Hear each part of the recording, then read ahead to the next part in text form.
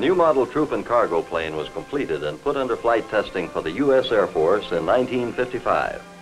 It was the C-130 Hercules, a medium-weight prop jet transport built by the Georgia Division of Lockheed Aircraft Corporation to speed men, cargo, and equipment to America's defense outposts. Construction of this aircraft was well underway when the year 1955 began. 6 production model C-130s were already under construction in January. At that time, the first plane, serial number 3001, occupied position 2 on the production line. The aircraft soon was moved to the final assembly position. A check was made to see that the actual weight of the engine, an Allison T-56, met specifications before installing it on the plane.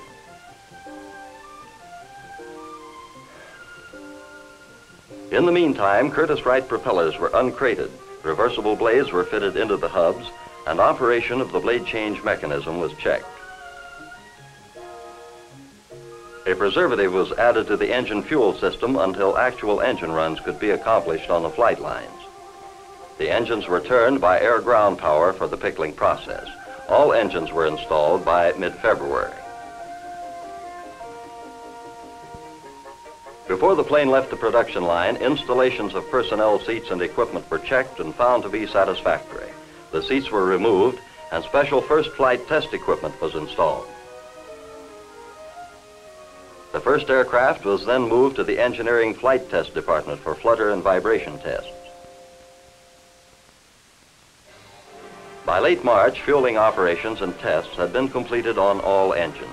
High-speed taxi runs were made to check the operation of different systems and equipment preparatory to flight.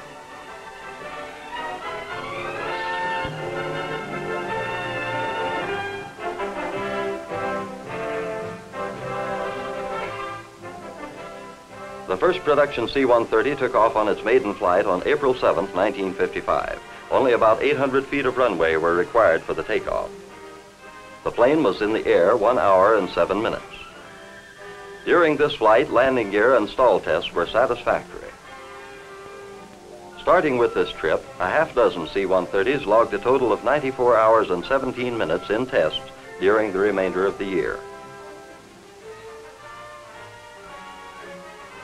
The landing on the first flight was routine. Using reversible propellers, the plane required only about 2,000 feet of runway for the landing.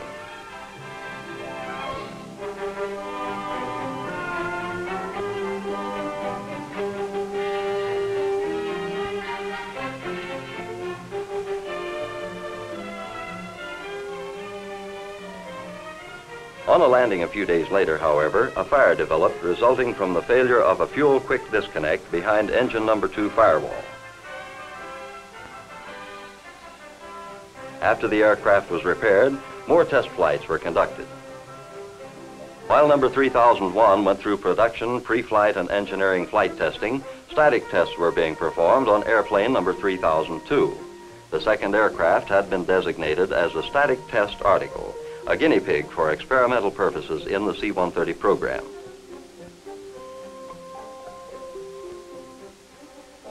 The fuselage of the static test article was prepared for an air pressure test. It was filled with containers to protect against serious damage should the section fail. The aft section failed at 12.74 pounds per square inch. To reduce potential damage resulting from pressure tests, Lockheed proposed that further tests be conducted hydrostatically. The Air Force concurred.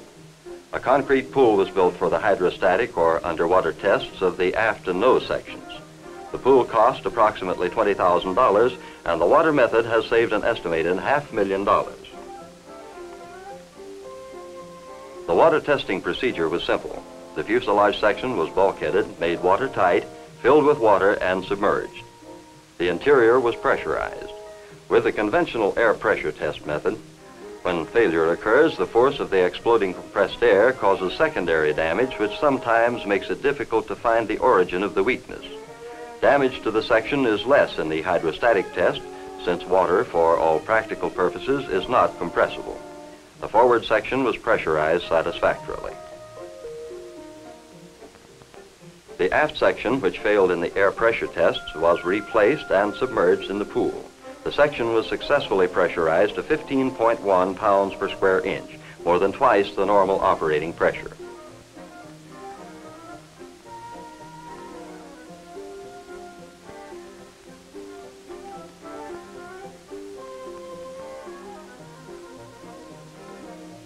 Due to the uniformity of the center fuselage section, and as a result of some previous testing at the California Division, it was considered safe to test this section with air.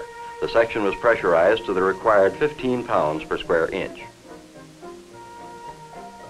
The outer wing flaps were subjected to extensive fatigue tests.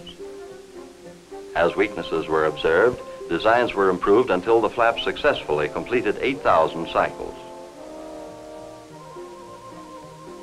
When tests began on wing down bending, it was necessary to use stop-motion photography to speed up the slow bending of the wing. The jumpy movements of the workers were caused by this camera technique. The slowly bending wing withstood ultimate load for 3 minutes without failure in the test for dynamic taxi, a condition critical for the outer wing panel. It also withstood ultimate load during the test on wing down bending and main gear load, a condition critical for the wing and main gear combination.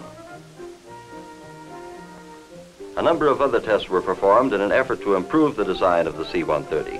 Among these were the lateral gusts on the aft fuselage, including simulated airdrop, that is, with the cargo door open. The J2 door test, the tail-down springback test, and the test on the cam followers on the flaps. When the examinations disclosed any weaknesses, improvements were made until the parts were satisfactory.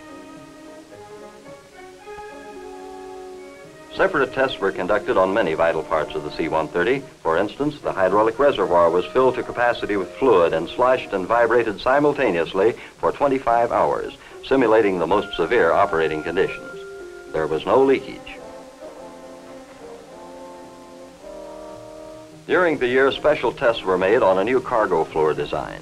The new floor was constructed of extruded stiffeners riveted to a metal skin, which could be used to replace the solid machined stiffened panels in event of need for wartime acceleration of the C-130 program. The rolling test consisted of a rubber tire under a load of 6,500 pounds, rolling back and forth across the floor 2,000 times.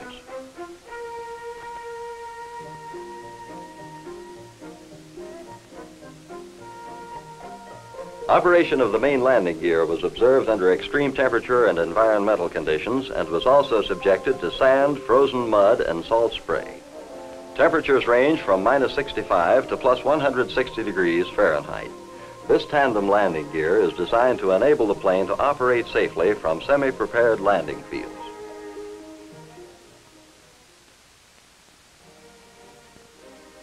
While the static test article was undergoing many rigorous qualification tests, other C-130s completed production airplanes were used for flight tests, demonstrations, and briefings for key military personnel.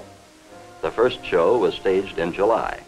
Military personnel, newspaper reporters, photographers, and top television and radio people from all over the nation came to Marietta to see the new air freighter. The demonstration began with an exhibition of the flying characteristics of the Hercules. The turboprop C-130 is the fastest transport plane in production for the U.S. Air Force. It can travel at speeds of more than 370 miles per hour. A fast climbing aircraft, the C-130 can reach an altitude of 2,500 feet in only 60 seconds. A versatile plane, the C-130 can fly with the Stratojets at 40,000 feet altitude on long missions, or it can dip low enough to drop paratroops and supplies to advance military base operations. The reporters, television, and radio men watched the Hercules back up over great distances. The unique ability to travel such distances in reverse makes the plane particularly useful in combat zones where time and space are limiting factors. The steerable nose wheel and the reversible propellers allow the aircraft to park in a very limited area.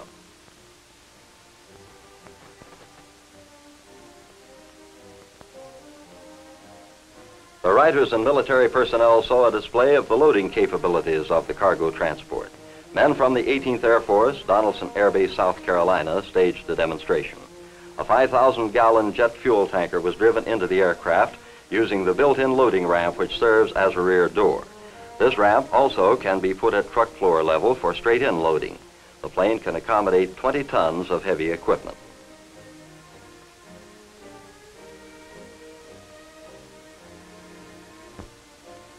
The changeover from cargo to personnel transport can be accomplished in a matter of minutes. 92 troops marched into the airplane during the demonstration. The C-130 can make either aerial or ground deliveries of men and cargo. In November, the C-130 presented a demonstration of loading general cargo at Dover, Delaware for the Military Air Transport Service. A training program was inaugurated to prepare men to become crew members of this prop jet plane.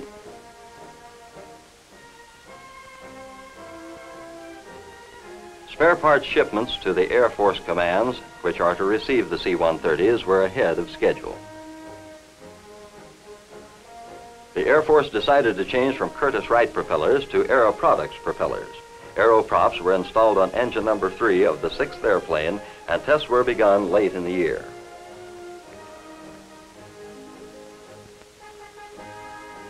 The cargo transport is to be used as a supply ship in the Arctic regions.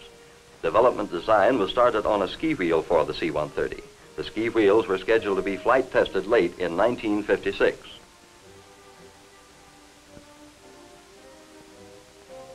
In preparation for flights into snowlands, the tail of the C-130 was painted red, the standard Arctic marking. The color makes the aircraft visible against a background of snow-covered or even desert terrain.